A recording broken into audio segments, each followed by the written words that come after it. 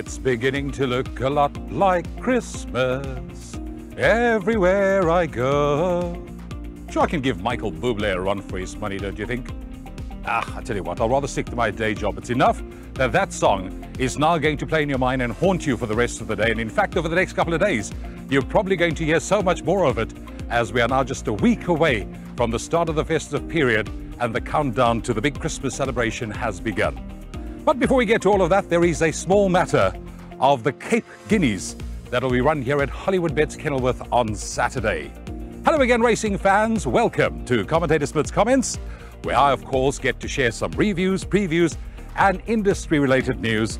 And this week, it's all about the much-anticipated clash of the country's leading three-year-olds, the HollywoodBet Cape Guineas, a race that is steeped in history and tradition, but more about that in more detail later.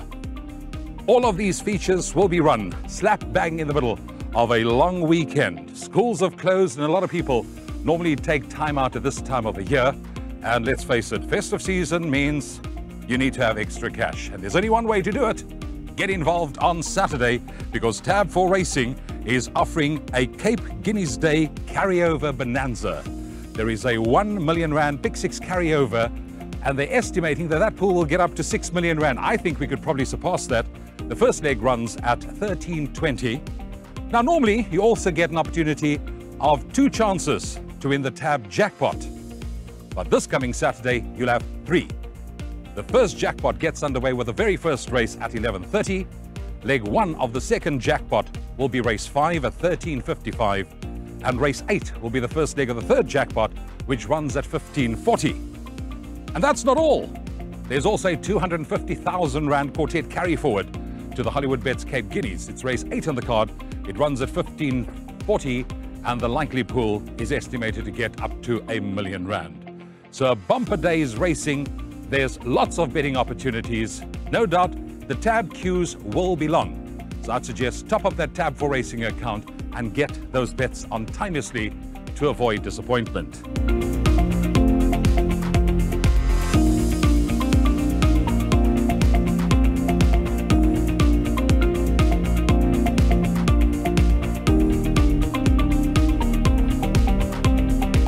But all roads lead to HollywoodBets Kenilworth on Saturday, and it's been certainly one of the most talked about race meetings in many a year. 3 feature races and 2 supporting 2-year-old races, which are part of the extended juvenile series of races across the summer.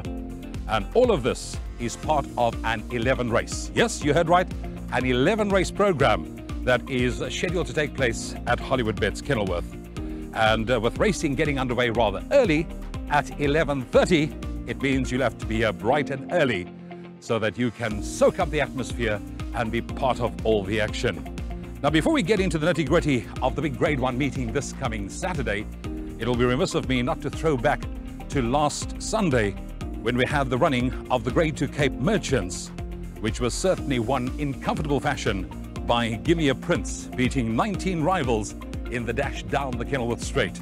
In fact, Gimme a Prince was the one horse that really attracted the betting support prior to the off. He shortened from 6-1 into 7-2, and he didn't let his supporters down.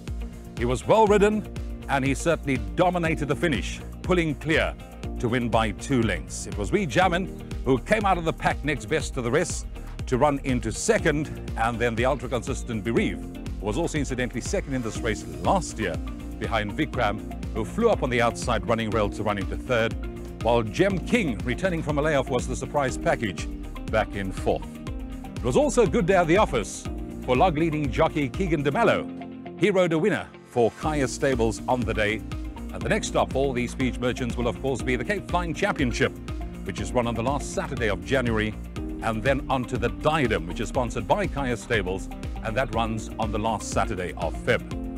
But right now, let's focus our attention on everything purple. And in fact, the invitation said, come dressed colourful.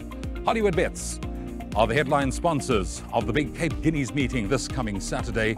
Now, the race itself, if one looks back over the years, has been the birthplace of not only future champions, but future stallions as well. In fact, if one looks at the list, the likes of Horse Chestnut, Jetmaster, Variety Club, Captain L, JPEG, Cape Town Noor, but to mention a few, they all left their mark in the history books of South African racing, and it certainly is an illustrious roll of honour. This year, a quality field of 15 will be lining up at the 1600 metre mark at 15:40 for the running of the 2022 renewal of the HollywoodBets Cape Guineas. Heading up the lineup is, of course, the unbeaten talking horse at the moment, none other than Charles Dickens. In fact, he's odds-on favourite, deep in the red, and it doesn't look like the bookies are wanting to take any chances with him. It's also good to see a bit of North versus South rivalry in this race, because there's a trio of Gauteng visitors coming to take on the locals. Mike de Kock is bringing Dingaan's winner Union Square and stablemate Shoemaker, and Grant Maroon is bringing the Graham Beck Stakes winner Anfield's Rocket to come and contest this year's HollywoodBets Cape Guineas. Many are saying it's a matter of how far. Banker Charles Dickens in all exotics. Yes, they could very well be right. I was certainly most impressed with his last victory. It was truly spectacular, and I'm on record as having said that I can't remember when last I've called, yet alone seen, a scintillating performance by a 3-year-old of that caliber while giving weight and disposing of some hard-knocking individuals. It really was a remarkable performance. However, this will be his toughest task to date, because it does bump Grade 1 winner Cousin Casey. He's last season's Equus champion 2-year-old, and it's the very first time that Charles Dickens will also be going over 1600 metres. As a form studier, for me, there's precious little on paper between these two. In fact, one can safely say that races are not run on paper, they're run on grass. But having said that, there are 2 form lines and 2 line horses that proves this theory. Now, the 2 form lines are the Grade 3 Cape Classic and the Grade 2 Punters Cup, and the 2 line horses are At My Command and Port Louis. Now, in the Grade 3 Cape Classic over 1400, Charles Dickens beat At My Command by 3 lengths and Port Louis by 3.05 lengths. In the Grade 2 Punters Cup, Cousin Casey beat At My Command by 1 length and Port Louis by 2.80 lengths. Now, herein lies the twist in the tale. Charles Dickens beat them at level weights in the Cape Classic, while Cousin Casey gave them 2 kilos in the Punters Cup. Do the maths? That makes them inseparable on paper.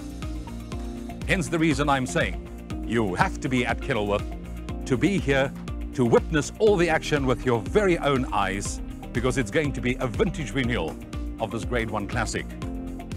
I'm certainly not going to be rushing out to take 5 to 10 about Charles Dickens with the sponsors. To me, the value lies with one of the line horses I mentioned, At My Command, because last time out, he was drawn 13, he dropped right out, he was absolutely flying, and he finished second behind Cousin Casey. This time round, he jumps from the plum draw of pole position. He will enjoy the run of the race, and at 14 to 10 a place first 4, and 5 to 2 a place first 3, to me that represents great value and a lovely place bet if you're looking to get on in the Cape Guineas. One thing's for sure, we're in for a thriller. Moving on to race 9, which is the Richmond Highlands Peninsula Handicap Grade 2 over 1800 metres. And here we have a full field of 16 to close off the pick 6, and exotic players will be saying, we'll have to put in as many as the budget allowed. We're not going to take any chances, as this race does have a very wide open look about it. We have the likes of 3, Imalienzi Yakaduduma, who's going for a hat-trick. There's number 4, Han Solo, who won the listed Algoa Cup at his last start. That form line, incidentally, has been franked.